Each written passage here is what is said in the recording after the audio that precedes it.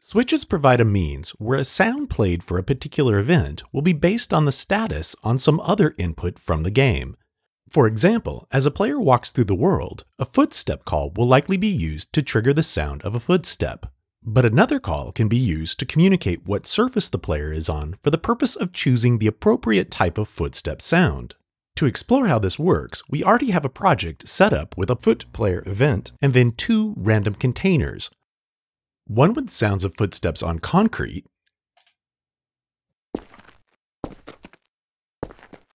and the other on gravel. We'll explore how to use switching to automatically select the appropriate sound that matches the material the player's character is walking on. We'll first need to create a switch group object. Switch groups are very much like event objects, as they provide a receptor for information that will be received from the game. Go to the Game Syncs tab within the Project Explorer. Click the default work unit beneath the Switches folder, and then click the Create New Switch Group icon. A switch group object is created, and for integration with the Cube demo game, its name must match the name of the corresponding call being sent from the game engine. In this case, material. Now that we have a switch group for material, we need to identify the various possibilities such as concrete, gravel, and dirt that are to be associated with the switch group. Each option needs to be represented by a switch object contained within the switch group. With the material switch group selected, click the Create New Switch icon and create a new object for concrete, dirt,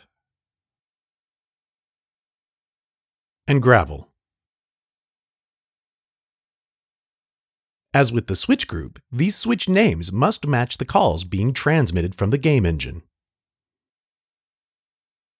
Now that we have a switch group configured, we need to set up how it will be used to choose the appropriate footstep sound during gameplay. This is achieved using a switch container. Switch containers are created back in the actor-mixer hierarchy found within the Audio tab. The sounds you want to choose between need to be set up as children of a switch container. So we'll first select the concrete and gravel sound SFX objects, right-click, choose New Parent, Switch Container. We'll name this container Footsteps.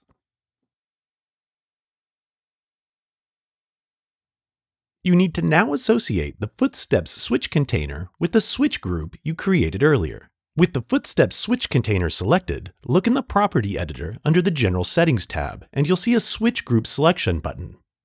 Click it, choose Switch Groups, and select the material switch group that you created earlier. Just below, you can also set a default value for the switch, so in the event the game does not communicate the surface that the player is on, Wwise will know which switch should be assumed.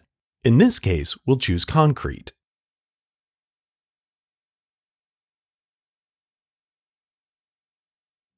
Now, in the Footsteps Contents Editor, you'll see that on the left side, you have the random containers that have our sounds, and on the right side, you have the switches that you created earlier in the switch group.